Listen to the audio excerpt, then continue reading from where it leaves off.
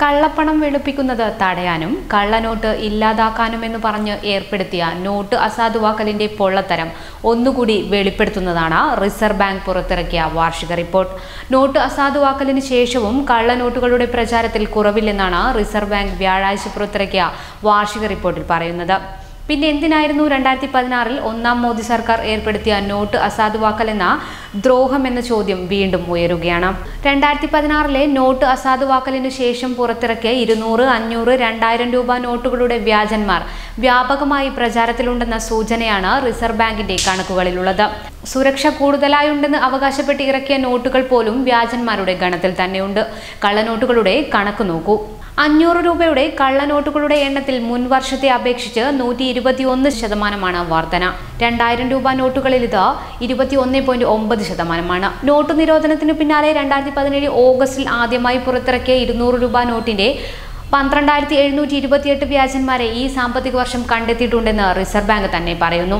500 രൂപയുടെ പഴയ മഹാത്മാഗാന്ധി പരമ്പരയിൽപ്പെട്ട 971 കള്ളനോട്ടുകളും പുതിയ ഡിസൈനിലുള്ള 21,865 കള്ളനോട്ടുകളുമാണ് ഇത്തവണ പിടിച്ചെടുത്തത്. 2000 രൂപയുടെ 21,847 കള്ളനോട്ടുകളാണ് കണ്ടെത്തിയത്. മുൻവർഷം ഇത് 17,929 എണ്ണമായിരുന്നിടത്തു നിന്നാണ് ഈ വർധന. നോട്ട് അസാധുവാക്കിയ 2016-17 കാലത്ത് മഹാത്മാഗാന്ധി പരമ്പരയിലുള്ള 500 രൂപയുടെ 3,17,567 കള്ളനോട്ടുകൾ കണ്ടെത്തിയിരുന്നു. തൊട്ടടുത്ത വർഷം ഇത് 1,27,918 കുറഞ്ഞു. അതേസമയം 10 രൂപയുടെ കള്ളനോട്ടുകൾ 20.2%, 20 രൂപയുടേതിൽ 87.2%, 50 രൂപയുടേതിൽ 57.3% വർധനയുണ്ടായി.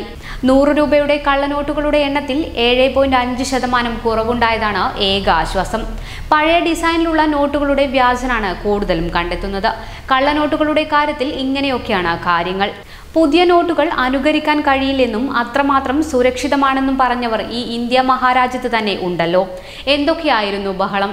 മാത്രമല്ല, നിരോധിച്ച നോട്ടുകൾ അതേപടി തിരിച്ചു വരില്ലെന്നും 4 ലക്ഷം കോടി നോട്ടുകളുടെ കുറവെങ്കിലും ഉണ്ടാവുമെന്നും തറപ്പിച്ചു പറഞ്ഞ രാഷ്ട്രീയ നേതാക്കൾ കേരളത്തിൽ പോലും ഉണ്ടായിരുന്നു. പക്ഷേ മടങ്ങി വരാതിരുന്നത് ഈ പറഞ്ഞതിന്റെ 10-1 പോലും ഉണ്ടായിരുന്നില്ല.